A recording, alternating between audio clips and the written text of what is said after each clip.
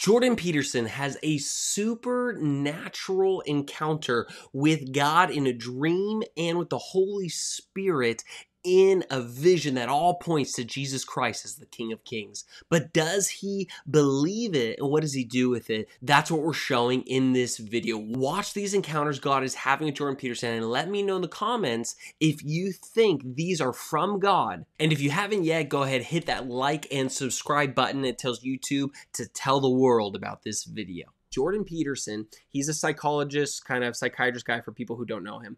And he claimed that for the majority of his life, he was an atheist. Semi-recently, in the last couple of years, he started to say he believes in God. He hasn't, from what I've seen, he hasn't fully embraced Jesus as the actual Lord and Savior yet. God's coming to him in non-biblical ways, but it's a way that I can show you as a great example to how to discern what's God or not. This is him claiming he had a dream. Because people ask me, well, how do you know if that dream is from God or not? Listen to this and tell me if you think this dream is from God. I had a dream once, and I'm speaking psychologically here, not theologically. I had a dream once. I was in the cemetery of an old church, an old cathedral, surrounded by the graves, and there were indentations in the grounds where all the graves were, and all of a sudden the graves started to open, and it was a graveyard where great people, great men of the past had been buried. And so grave opened and an armed king stood up. And then another grave opened and another armed king stood up. And this happened all around me. And these were very formidable figures, right? They were the great heroes of the past. And after a number of them appeared on the scene, they looked around and saw each other. And being warrior types, they immediately started to fight. And the question is, what stops the great kings of the past from fighting? And I had a revelation after the dream. I can't remember if it was part of it, but as it was part of the dream, they all bowed down to the figure of Christ. I thought, and then I woke up and I thought, what in the world does that dream mean? What in the world did that? And then I understood it. I understood that if you have 20 kings, let's say, and you took the thing that was most king-like about each of them, and then you combined it into a single figure, then you get a single figure of transcendent heroism, of transcendent good. And it's a tenet of the Jungian school of psychology, let's say, that figure of transcendent good is symbolized by the image of Christ. And the purpose of that image is so that even the tyrannical king has someone to bend his knee to. Boom. So he has this revelation in this dream that what it means is that every knee, even the tyrannical king's knee, has to bow to Jesus Christ. Okay, this is a guy who does not believe in Jesus, has this dream. Now you tell me, for those people out there who say that God doesn't use dreams anymore, doesn't speak through dreams, because this is non-biblical, you can't find this dream in the Bible. How do I know completely that this dream was from God? Because it has a biblical truth under it that from Philippians that says every knee on heaven and on earth and under the earth will bow at the name of Jesus Christ. So then I can look at this dream and discern, because it has a biblical truth underneath it. I can then say this dream was not just him. This was a God-given biblical truth dream. Though you can't find it in the Bible, the truth behind the dream is very much in the Bible, which puts me in the filter, this is a God dream. Now, what if it's not a dream? What if it's something like a vision? People are saying, how do you know if a vision is from God or not? What if it's just my imagination, things like that, okay? So, Jordan Peterson also experienced a vision. Check this one out real quick. Very beautifully by especially English later artists, usually that are later than the Renaissance, but you see it in Renaissance paintings too. And you also see in Renaissance paintings, especially in the earlier phase of the Renaissance, the sky opening up and God sort of peering forth through the clouds. And that's exactly what seemed to happen to me, is that I had this sense. It was like a vision, although I was still in my living room and knew it. But inside the theater of my imagination, I could feel the sky opening up. Now, it wasn't the sky. It was... Okay, did you notice what he said there? Because this is practical on visions. He said, I don't know what it was. It was almost like what they would describe a vision. He's like, but it was like I was in the theater of my imagination.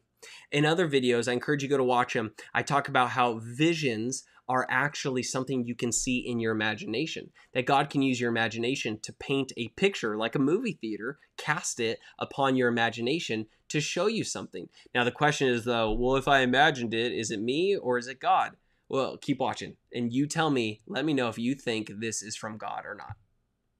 I would say the only way I can really think about it is it was something like another dimension. And then I could feel this force descend upon me, which I think was something that, would have been considered classically something like the Holy Ghost, I suppose. It filled me with this intense sense of paradisal, I don't know how to say it. Well, it was like being in heaven for some brief period of time, and I could feel myself transformed, transmuted as a consequence of this experience, and it was as if I was in the presence of something that was living, and I suppose that was an experience of God, if you want to put it that way. That's certainly what it seemed like, and I felt that I could live that way. I could live transfigured like that permanently if I desired it. And I thought, my God, I wouldn't be able to walk down the street in this sort of elevated state, let's say. I don't know how I would act. I don't know how I would interact with people. I don't know how people would interact with me. I just don't think that I could do it. And then I felt that whatever had descended, it seemed that as if it was sorrowful, and it departed from me slowly. And isn't that crazy? So there's a Bible verse here in Ephesians 4:30. It says, "Do not grieve the Holy Spirit of God, by which you are sealed for the day of redemption."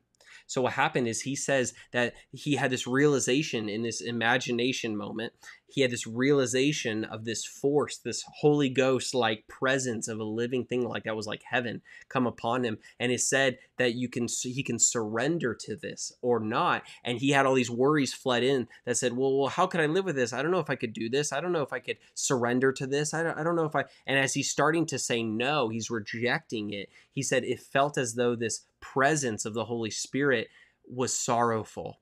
It was like it was grieving his heart. It's because he was kind of saying no. He was rejecting it in this moment. And he says, and he goes on to say it wasn't angry, but it was sad.